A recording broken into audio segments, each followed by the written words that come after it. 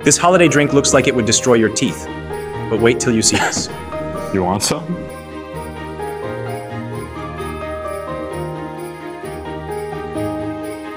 Safety first.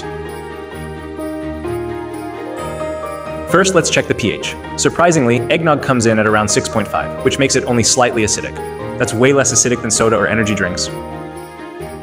Happy holidays, Enamel Soldier.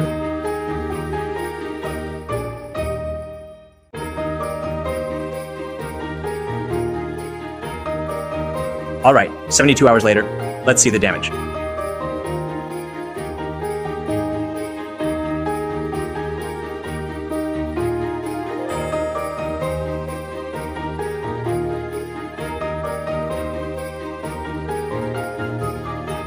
We're applying a cavity indicator to check for demineralization, and honestly, very little change, way less than we expected.